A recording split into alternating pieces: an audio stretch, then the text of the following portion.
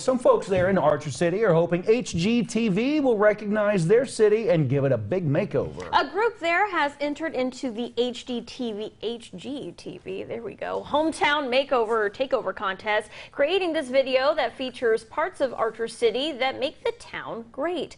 Lacey Foster, who is spearheading the submission, says this is a great opportunity to showcase the city and potentially bless the people there.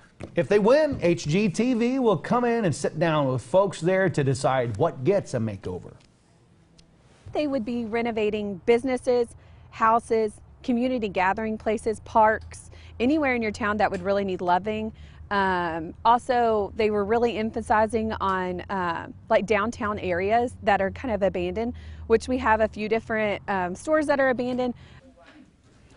Foster says that she knows HGTV has around 1,600 submissions, but believes Archer Cities will stand down because of the artistic way it was put together. Hey, if you live there and you want to check out the rest of the video, just find a link over on our website.